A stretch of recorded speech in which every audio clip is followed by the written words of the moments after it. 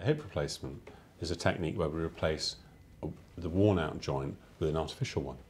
The hip is a ball that has a covering, which is cartilage, which sits in a socket.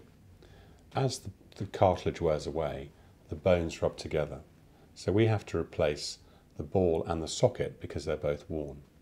When we replace the hip, what we do is we go down to the hip joint, moving the muscles aside. I then remove the ball. In the space that's created in the socket, I can then remove the cartilage and replace it with a metal shell which is made of titanium.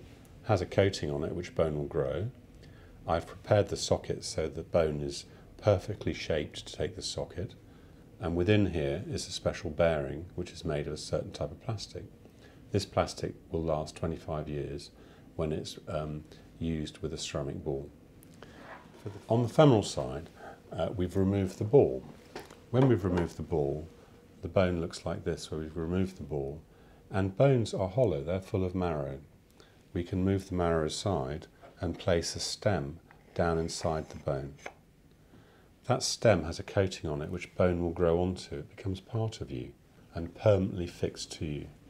Onto the end of the stem will go a ball which is made of ceramic, and that's an incredibly strong, long-lasting material. And there are different sizes and shapes of stem and different balls which will fit on in different positions to enable me to exactly correct your anatomy so your hip will then feel perfect.